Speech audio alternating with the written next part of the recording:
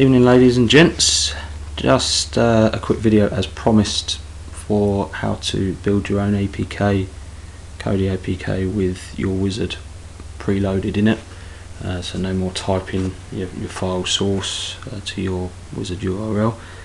A couple of points before I do the video. I'd just like to say this isn't my work, not claiming responsibility for it, something I worked out how to do. I know other people have done the same, including people in our group.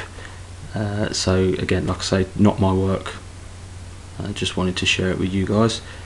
Secondly, if you install the KODI APK this way rather than from an official source, okay, the Play Store, it won't update itself. So if they release a new version, you'll have to release a new version. This won't update itself.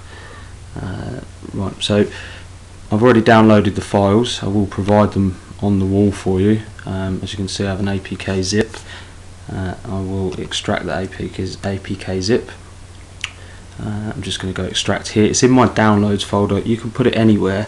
Downloads might be easier for this tutorial because there's a little bit of command line and the paths will be very similar. You can put it wherever you want, but just be conscious you're going to have to type the path to it. If you know DOS, not a problem. If you don't, you can work it out. Google will help. Right, so I'll extract the files here. Create an APK folder. I've already done a little bit of legwork before the video because I didn't want it to take up too much of your time. There are various images that you need to create for your APK, various different sizes, icons. Like I said, I've already created mine. I've put them in the folders. I've created an image with a list of the file sizes and the folders I need to create for you in the APK folder, so I'll show you that when it's finished extracting, but I've already done this side of it, so it won't be in the video. So just wait for this to finish.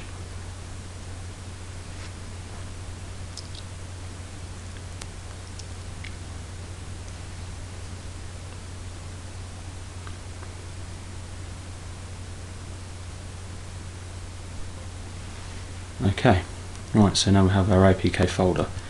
Double click on that. Inside you'll see you have various tools and a folder right at the top. This is my decompiled APK. I've left it decompiled for you to save you having to do that. It's not particularly difficult, but if it's a step you don't have to do, it's a step you don't have to do. We'll go into this folder after we've had a look at the images. So you'll see here the file sizes and the folders within the APK folder they need to go to. The files need to be called ic_launcher.png, and you'll be good to go. I'll show you what I mean now. So if we go into my APK folder, I have a res folder which was one of the ones listed, and inside we have these which all have various different sized icons inside them. That folder is also replicated in build, APK, res. So same set of folders, same set of images. So you'll need to create those. So right now we'll go back to the top level of my folder, and the first thing we'll do is in res values, there's a file called strings.xml. So we'll right click, edit with notepad, and you'll see here the string name, app name. For this it's called KODI help. This will be what your application's called, so call it what you want yours to be called, and that's what it will appear like on the screen. So save your file and close notepad. Next thing we need to do is load the wizard into our KODI files. The KODI files are stored under assets and should be a very familiar folder structure to you now. Add-ons, media, system user data. So under add-ons, as we well know, is where all our add-ons go. And I don't have one in here currently, so I'm going to grab one. I'm going to take my file, I'm going to go back to my APK folder and drop it into assets and add-ons. So now I have plugin program DANs. That needs to be your non-zipped version of your wizard. So essentially, now from files and folders, that's all you need to do. So very basics. There could be a lot more advanced stuff maybe you can do. I'm not an Android developer, so I don't really know, but for me this is all I've needed to do, and it's worked every time. So now we need to build our APK, and if you remember I said a little bit that's got to be done in DOS. So if I go to my APK folder, I've created the command in a text file for you. So if you double click on that, you'll see the command that needs to be typed at a command line. So to get to the command line, we start, and on Windows 10 you can type CMD and it'll find it for you. On Windows 7 you type run, or you type it in the search box, it will do the same thing, it will find the app. So just open the command line, and you'll see my path is currently C users Dan Mulholland. This path could well be C Windows System 32, it could be desktop, it could be anywhere on your machine. It depends on kind of where you are at the time when you open the command prompt. What I'll do is I'll show you from where I am, or if you're in Windows System 32, the command you'll need to type to get back to, in my case, the Downloads APK folder. So you type CD, which is change directory, space, and then a backslash, which will take you all the way back to the root of C. So you can then type in your path. So mine is Dan Mulholland /downloads/APK. Hit enter, and as you can see I'm now in the APK folder. We type dir and it will show us a list of the files.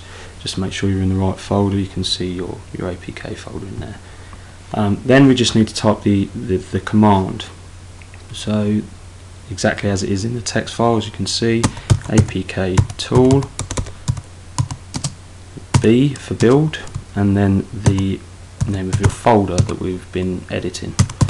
So mine is KODI help _16.1 -O, and it's an O, not a 0, guys. So then the next bit is the name of our APK, which is how it's appear once it's compiled. So it's KODI help _16.1, and you have to put the .apk after it. So hit enter, and if you don't make a typo, it'll work. I missed out the K in tool. So that will take 30 seconds to a minute to run, and then I'll show you what to do next.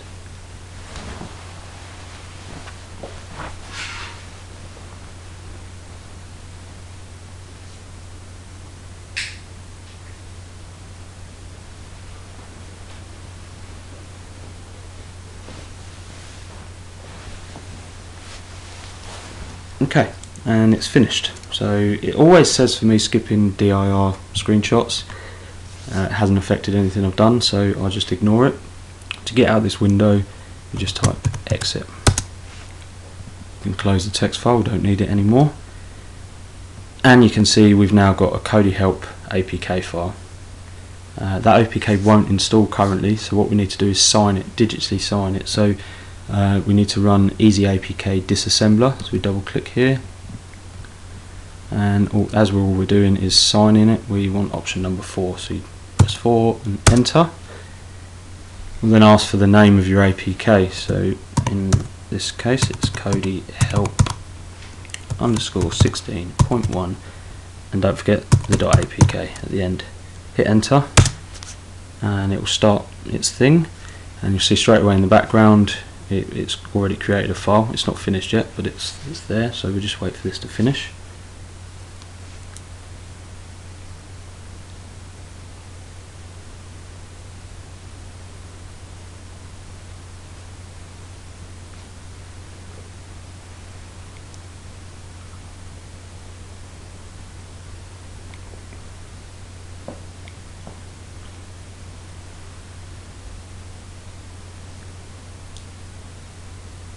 Okay, I'll press any key to continue, and then 9 to exit.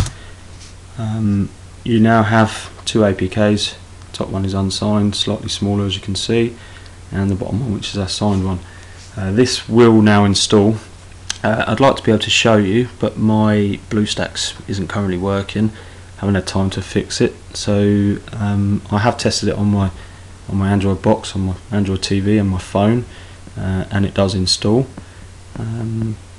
That's it, guys. So yeah, if you have any questions, you know where the wall is. Feel free to post. I'll answer as many of them as I can. But good luck.